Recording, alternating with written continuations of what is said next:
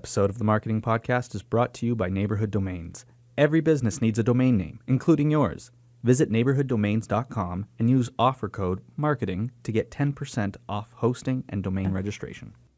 On this episode, we are talking about retail stores. Microsoft is testing some new checkout software. There are new Google features that help bricks and mortar stores.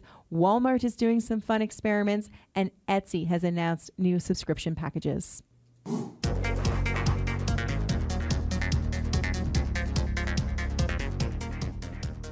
Creativity sells. Applying the right creative at the right time is the recipe for great marketing. The Marketing Podcast looks at marketing news and finds the secret ingredients that make great marketing. Hi, welcome to the Marketing Podcast. I'm Brendan Quigley. And I'm Heather Watson. How you doing today, Brendan? Very good. Very good. Very good. Going shopping anytime soon? If I can help it, no. When's the last time you went shopping? What is the last thing I bought? It probably was a grocery shop. Okay. Yeah, I think that's normal. With the family. Yeah. Even that, if I could never step foot in a grocery store again, I would be thrilled. Well, today is your show. We are talking about some cool retail developments. They're just going to send me everything I need whenever I need it? Quite possibly. Isn't that what Amazon? No. Well, that's Amazon. The problem is I live in a place that Canada Post doesn't want to drive up the driveway. Isn't that the truth? It's so frustrating. It's like, wait, why? I have a story not even related to this. Awesome. I Okay. ordered some books that were shipped to me, and my mailman showed up because they came by Canada Post. And we have my mailman has to drive up my driveway. And he came up my driveway and he handed me my package. Great, thanks. He's like, oh, by the way, I wasn't sure if you were home or not, so I just put your actual mail in your mailbox, even though my package was also actual mail. It just wouldn't fit in the mailbox, right? Yeah. And I'm like, oh, okay, no problem. I'll get it. I've got to take some postage. I've got some stuff I want to mail I need to put down there. And he's like, well, I can take that for you.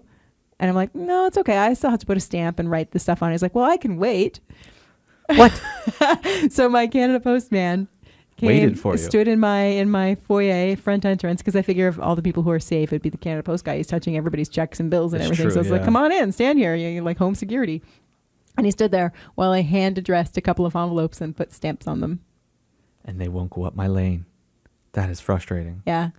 I don't understand. Okay, so my father's from Ireland. In Ireland, like everyone knows their mailman, and the mailman comes to everybody's door, and they put it through like the slot in the door. Right. Like there's none of this mailbox stuff down at the end of the lane. Now, maybe there is now, but like that's the way they run. I feel like I'm starting to get to know my mailman. Next time I'm just going to invite him in for tea. Well, Christmas time in Ireland, you leave like a little bottle or you leave a little gift for your mailman. I think that happened when I was a kid too. People would leave gifts for their post office. Yeah, Their- that would their be carrier. perfect. I'd be We don't call them postman. mailmen anymore, by the way. They're carriers. Letter Sorry. carriers. Yep. Boy, that took a big deviation, but I was super excited about that. Let's talk about what Microsoft is doing to take aim at Amazon to stop all those orders coming from my door to my door. Microsoft, you're digging in on this one. This one's getting cool, isn't it? So Microsoft is currently testing software that will eliminate the checkout. So they are working on technology that would eliminate checkout lines and cashiers from stores. And this is coming from Reuters. Microsoft has begun showing their system, which tracks what consumers put in their carts, to retailers around the world, according to multiple sources. They're also reportedly having talks with Walmart, who we'll talk about in a moment as well, about using this technology. So they're currently trying many different forms of checkout-free systems, two of which involve cameras either mounted on store shelves or mounted on shopping carts themselves. So the checkout-free system can see what items place in their cart.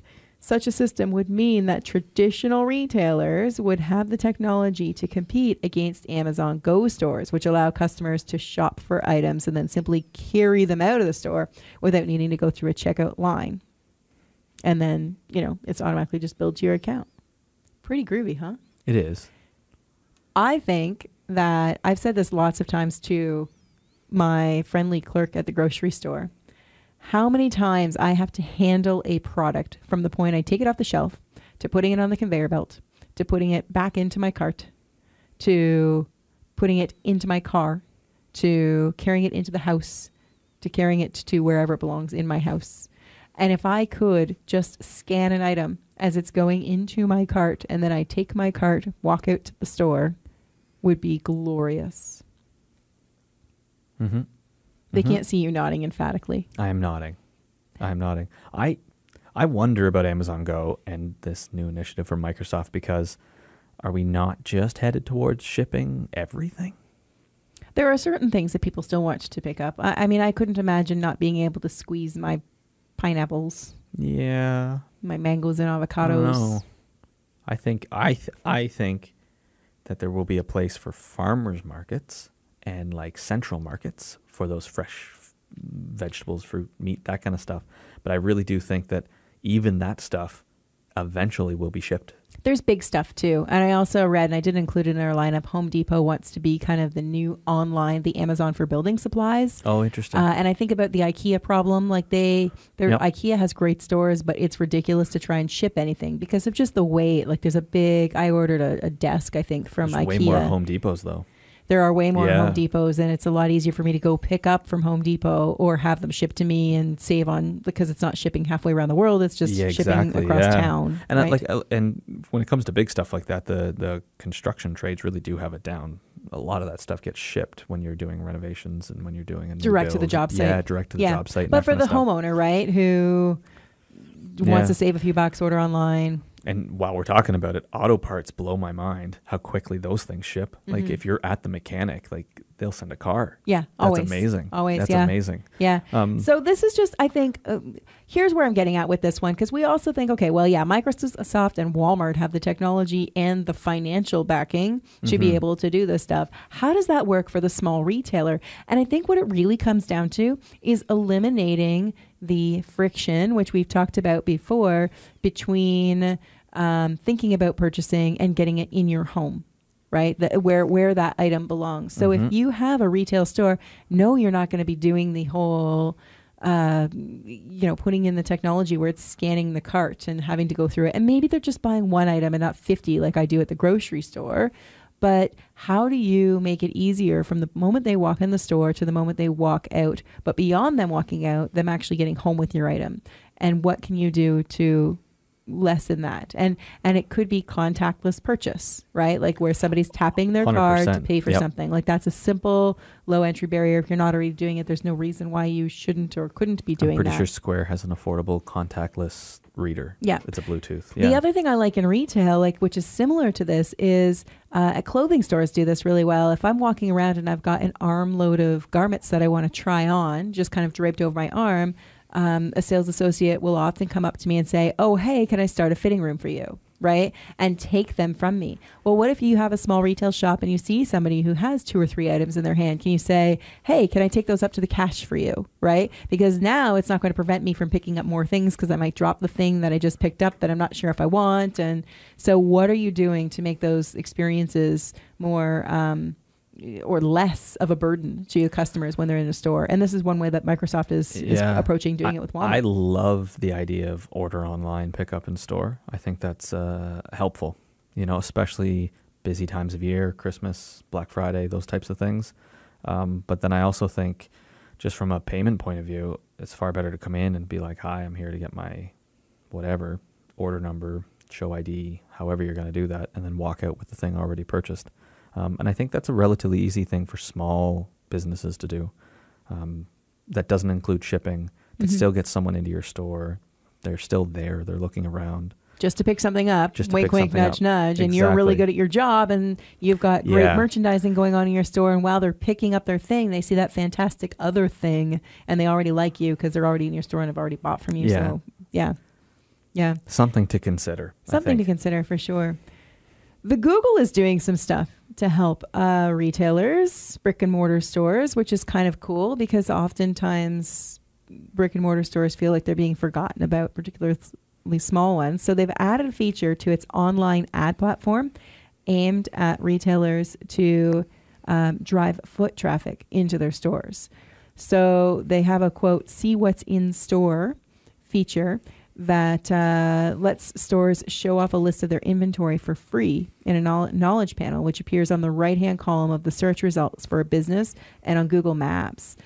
So this is coming out of the Google blog, as well as TechCrunch has reported on it a little bit. So Google's also offering location information for video campaigns on YouTube, local catalog display ads that will let businesses show larger hero images, and full listings of other in-store inventory, including price,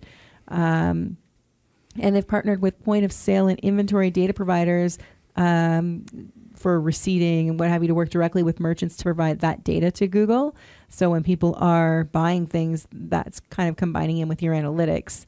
And they've also introduced a competitive pricing feature that lets retailers check pricing for similar items sold by other merchants, which would also let consumers do that too. But businesses can then raise their bids for ad placements to see if they can offer customers a better deal on that.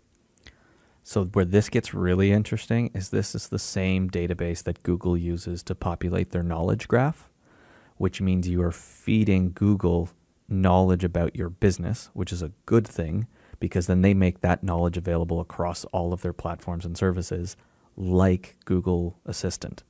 So when someone says, find me an XYZ, and then your product, because it's in this system, can come up via voice. So I think this is the, what to do to prepare for augmented reality, VR, and voice technology in the future. This is one of those things that I think is a really good idea for businesses to take advantage of. Yeah, and it's like low barrier to entry on this. It's like pretty simple for businesses to get involved. And let's not forget, we often talk about this whole online sales world where, the Facebook sales channel, the Instagram sales channel, and all those kind of messenger that you're able to sell directly through these. Retail brick and mortar sales are still responsible for 90% of all retail spending. So although it seems to be amplified that everybody's buying online, 90% of all retail is coming through brick and mortar stores. So leveraging the tools that are available to drive more people into your stores just makes sense. Do this. Go do it. Go do it. Yeah. Do it now. I don't know if it's available right away. But is it coming up? It's I don't know. The date on this was not long ago. They just announced it mid-June. So I think it was July launch is what I remember reading on the Google blog. So the next piece I mentioned we were going to be talking about Walmart. Are we talking about Walmart yet? Is that where we are? We are. Walmart. Okay, so this is, but I want to preface this because oftentimes, a decade or more ago, when Walmart started coming into communities, they were saying, oh, they're going to close, they're going to kill small business, right? And Walmart is still very much so a retail giant in terms of what they're doing. They are definitely, we talked about it on another episode, they've got like a test store. Remember it was I can't remember, it had like a creepy name or something. Test store. It was like 51. Area 51 kind of thing, right? So they're probably playing with, is Area 51. Yeah, they're playing with all kinds of cool technology. And this article that we have has 7 ways that Walmart is innovating with technology. And this is coming out of Retail Dive. So the takeaway on this, before I start listing off some of these 7, is what can your business do to jump onto some of these like little steps now, because they're so big, they can't turn around a ship so quickly. But if you as a smaller business, as a smaller retailer can even implement a fraction of that, it's going to put you ahead of the curve so that when they do roll it out, you'll be like, yeah, I'm already doing that and I'm still serving our great customers. So the first one that they're doing is changes to their mobile experience. So they had an initiative that they launched a while ago where people could order and pay using their mobile device, but it wasn't very useful and kind of intrusive. So now they've rejigged it. They've got new features that have store maps that people can find products, which for a giant like Walmart is easy because every store has like the planogram and everything's always in the same spot. So if they change one store, they're changing all of the stores. And that's rolling out to a whole bunch of their locations. But they've also made updates to give people ability to make appointments if their store has any kind of appointment service, or picking up certain products in the department, making an appointment with sales clerks for what was I seeing here? Oh, maybe I'm thinking something else. Sorry. Just being able to use their mobile experience to be able to control their in-store experience better for consumers. The other piece is lists. I am this person. Roughly 80% of shoppers make paper lists before heading into the store. I still love a paper list. As much as I am like in everything else, the antithesis of paper, I will grab a scrap piece of paper and scribble down 5 or 10 things that I don't want to forget, as opposed to putting it in my mobile phone, because I don't want to walk around with my phone in my hand. I want to have my hands free while I'm shopping. So they have a new list feature in the Walmart app, and they can... the way that it generates is using like natural language. So it's not like, my Cuisinart, yada, yada, yada. It's just coffee maker, right? Or, coffee. I know in my mind what kind of coffee I need to get. I just need to remember to pick up coffee. So they're trying to make that a little bit easier for people too, as well as integrating it into the store map so that when they're in an aisle, they'll group those things together. They're making returns easier. So this is through their app. So customers who have bought something online and in store, they can scan a paper receipt for non-digital transactions, and then they can initiate a return within the app, and then selecting the item from the history and creating a barcode. Then they can go into the store, into a designated area for people who have like the returns that are using the app. And then they just scan the code, give the thing, and it's been all done and returned, which is kind of a cool feature. They're using robots. No, small retailers aren't going to be able to do this at all. Well, maybe we can build a robot. Well, I mean, I think they're maybe using the robots that vacuum stores. That would be... Like a Roomba? A Roomba robot, yeah. Restocking shelves, finding and returning misplaced products, tracking inventory are some of the most time-consuming tasks at any retail store.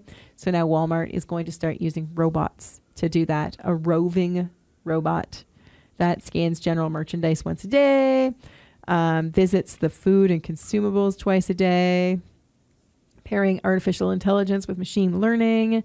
It's improving inventory accuracy, and they're rolling it out in about 50 different stores. Reducing employee turnover. Yeah, that's it. Because there's less employees. They won't have any employees. Yeah. Favorite line so far. Yeah. They're doing some stuff with associates. So the people who are remaining that are not robots, yes, hopefully, or they're just training robots to pretend to be associates. So they will be doing a new dress code. They're launching a program to pay for college. They're rolling out a new technology tool to assist associates in the store, aka robots. We fired your friend, but you still have a job. No, it works with the robot. They're using mobile devices that are pairing with the robot to transmit a to-do list to employees based on what the robot finds, taking orders from a robot. The robot is now the manager. Yes. The robot takes photos, points out issues, and precisely identifies the location. This is amazing. Yeah. Wow. So maybe you can't really roll all these out in your store, nor would you want to. There's a new scheduling app that gives employees remote access to their schedule, which I think a lot of small businesses have, or can tap into in some different ways through paid or free services. But employees can swap and swap shifts, and that's kind of handy. Those exist already, like for non-Walmart people, just those funny little apps. Yep. And VR training, making a video game to make training experiences fun and that kind of stuff, instead of watching the corporate video, because everybody loves the corporate video. This is how you lift a box without hurting your back. Bend at 90 degrees to the floor. 1980. Yeah, the big glasses. Automation. They are doing more automation for inventory. I'm trying to feel what this is. They're putting... what is this? It's the fast unloader. Can move a full trailer of merchandise along a conveyor belt, There you sort go. the items, and get them to carts for shelf replenishment in a fraction of the time it took by hand.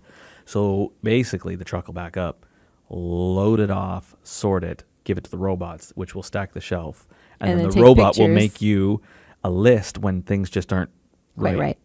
Yeah. It's genius. It's genius. However, I have to say, I was in a small retail store a week or two ago on a Friday, I guess it was, and they had just got shipments of new inventory in. And it was fun in the energy of the store because there were 2 or 3 employees there, and they were like unpacking stuff like it was Christmas. Right. Right? Like just giant boxes filled with all kinds of, oh, look at this. This is amazing. Oh my gosh, where are we going to put this? And there was stuff everywhere. And it felt a little inconvenient and cramped as a customer in the store, but it also felt really energetic and cool. And I was like, what else is in that box y'all out there? Yeah. Like, maybe I want some of that. Can I help you unwrap things? Yeah, it felt fun to be part of that process. So do more of that instead of using robots.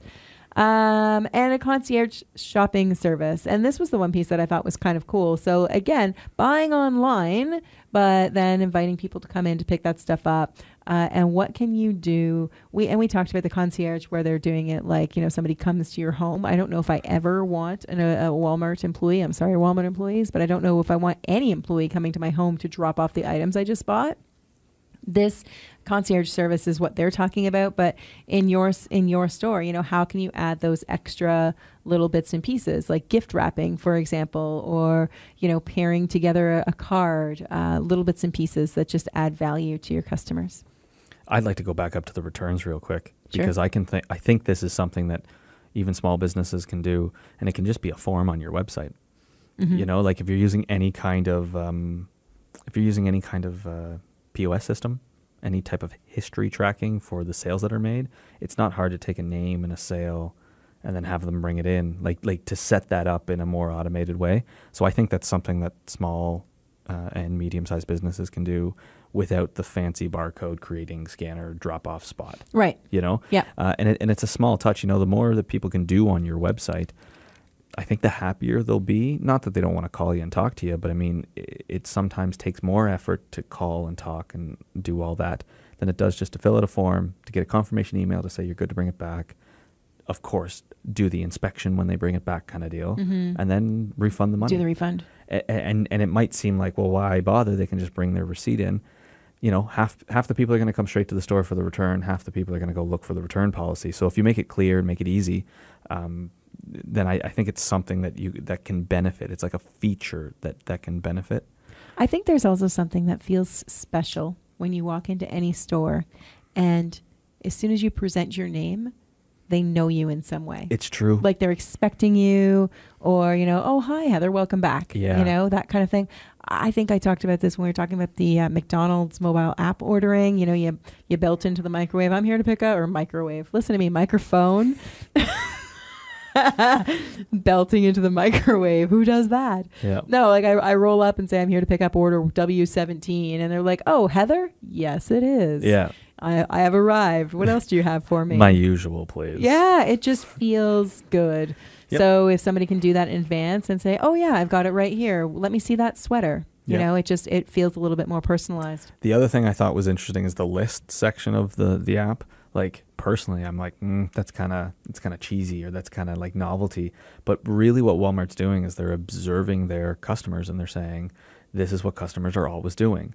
How can we help them do it? And I think you should do that as a small business too. Like if you've got a lot of people who are coming in and doing the same thing, like maybe they're always looking for a certain type of product, or they're always looking in a certain way, or something like that. Or they're always coming in on their break at work because your location, Exactly. if you're in an area that gets a high kind of 9 to 5 traffic and they're coming in during that time, then how can you accommodate them, right? Like how can you maybe put a little bit extra staff on at that, 3 o'clock break time so that you can get people in and out quickly, or do like an express kind of solution for people who are just on a break, right? And, just observing and I how think people about are that for consuming restaurants, like to have that lunch menu, like a 10-minute sandwich, or you know what I mean, like a really quick turnaround at that lunchtime, so that you can get 30 people in and out and back to the office or back to the job site on time. I always appreciate that. Yeah, or it's that pre-order where people can, Exactly. pre-order online, come in and pick up retail goods or restaurants. I feel like people too, like with the pre-order, like they're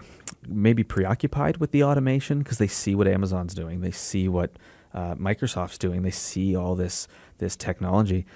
Like the pre-order could literally be your name, your number, and a description of the thing you want to buy, and you'll have it ready. Right? Like it doesn't have to be a full checkout with a shipping and it doesn't. Yeah. It could literally just be send us a message. We'll pull out the no 4 different than things that we phoning have. ahead. Exactly. Yep. Yeah. Like maybe it's like you wanted to pre-order, I'm blanking something. They can just have the 4 options laid out for you when you show up. Yep. You know, get their estimated time of arrival. Yeah. And it's those little things that build the relationship and like become super. It's like the non-scalable things are always the best things. Yeah. You know? Although I have to say, if you get a robot, that would be pretty cool. I'd be up, yeah. Yeah, I wonder if you could like train a Roomba to like do something for you, like put things away. Grow taller? Well, because there's like a computer in them that moves around. You know, so if you just had like a little like arm on like the top. Like the Canadarm. Yeah, that just... Can we get on that? Someone make me a tiny arm for a Roomba and it can be my restocker. There we go. Have to be light stuff. Do you ever go to Etsy? No. But we were like, let's sell some jam on Etsy one time. Jam of all things, right? And before I could even get the description of what we were doing up, we sold all the jam. On Etsy? Yeah. There you go. So you've... Unreal. So Etsy's doing some rejigging here, which is our last story that I wanted to talk about. So basically, and this is coming right off the Etsy blog, they've announced subscription packages for sellers. So not for the buyers. I'm a buyer on Etsy. I can't make anything. So I like to just admire and buy things from all the people on Etsy. So this subscription package is for sellers who want more customization. They're investing more in their marketplace with a new revenue stream, basically. So Etsy Plus, which launches this month at a monthly rate of $10, so it's not expensive. It's a suite of new tools for sellers who are looking to scale their business. With the subscription, a seller could purchase a custom domain that points to their Etsy store. Super cool. That is amazing. Yeah. And also customize the featured items section of their shop or purchase discounted custom packaging specific to their brand. Next year, Etsy is going to be rolling out a premium subscription tier, which is aimed at more established businesses. So cases where a shop owner may have multiple employees. The subscriptions are opt-in. Sellers who don't want to upgrade can remain on Etsy free of charge, which is now called Etsy Standard, and still have access to those existing services. So as a result of this, though, starting in mid-July, the transaction fee charged to sellers when they make a sale will increase for the first time ever from 3.5% to 5%, which is a pretty big jump, but it's still comparable from other types of marketplaces. Amazon charges 15%, eBay is 10%. Amazon charges 15%? In their seller marketplace, oh, okay. Yeah. And this is the cool part. They're using that incremental revenue. So Etsy is taking that extra couple of points, which will be a lot of money, to go towards their marketing spend, which is going to grow by 40% this year, which is more than $100 million. And it's intended to bring new people to the platform. So this is how they're maintaining their competitiveness if more and more people go to Etsy. They plan on doing this through digital advertising and through a new NBC reality competition show for makers called What Else? Making It, of course. Amy Poehler and Nick Offerman are going to be the hosts, but there's an Etsy trend expert who's one of the 2 judges. So, I mean, I think they're well poised because from a retail perspective, a lot of people are loving kind of the maker movement. There's a lot of makers who are selling and doing a ton of business on Etsy. It may not even be their core sales channel, just maybe one of several sales channels. They may have their own complimentary website. They may be going to markets and shows and sales. So Etsy's just kind of jumping on. They've been on it a long time, this whole new maker movement and really doubling down on their marketing efforts to get more traffic to the website, probably to compete against. Now it's become so much easier for a maker to start up their own Shopify website. And I think e-commerce. You see a lot of makers do the Etsy plus Shopify. Right. And they might be trying to tie into, and I know some of the makers we work with try to get more sales on the Shopify side because of the high fees on Etsy. Shopify just charges the monthly fee plus the 2.4, which is the credit card fee. The processing, yeah. Yeah. So where the 3.5 on Etsy is the credit card, if I understand correctly, it's the credit card and the Etsy fee. Yeah. So this jump to 5 is just going to pad that a bit more. Mm-hmm. So yes, this is definitely like being able to add your own domain to your Etsy page is like, Doing that also stops people from setting up their own domain. Yeah. Right. That's true.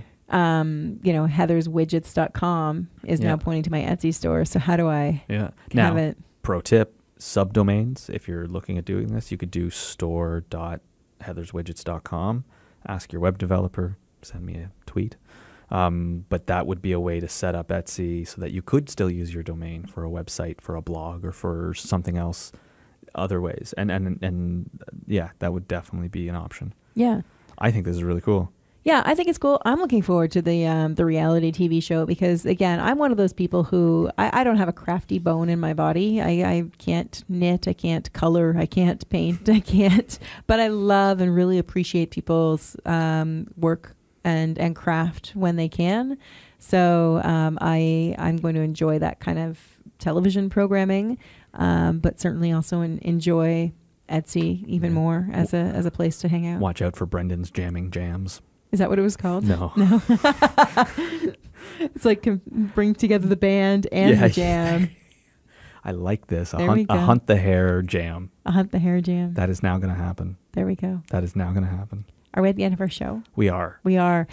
I want to beg and ask our dear listeners, that's you folks, to do our listener survey. We are, this is episode 41 now, and we would love to hear your feedback on what you're liking, what you're not liking, what you want to hear more of, what you want to hear less of, what your favorite color is, all that kind of wonderful stuff. So please. And the most important question, your favorite host. Oh yeah, your favorite host. Team Heather. We're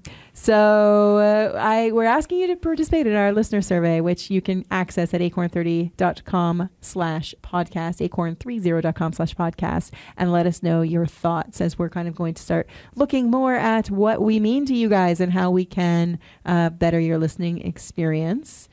And on that note, thank you so much for listening to the Marketing Podcast. And for the Marketing Podcast, I'm Heather Watson. And I'm Brendan Quigley.